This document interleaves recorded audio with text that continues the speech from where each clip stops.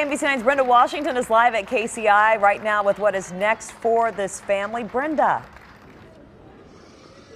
Well, Donna, I can tell you that volunteers from Della had a house all set and ready for the family of 9 in Northeast KC. Now, there was some concern whether or not they'd even make it here because of the government travel ban. But of course, they have made it here, and there are a lot of people who are ready to help the family not only feel at home, but also get used to a new culture and a new way of life.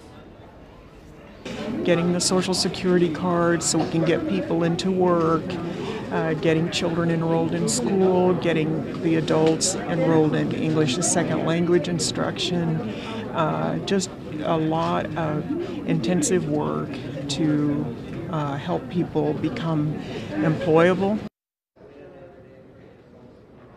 Now, 2 other refugee families were also set to arrive here in Kansas City at the same time, but we're told they ran into some travel problems.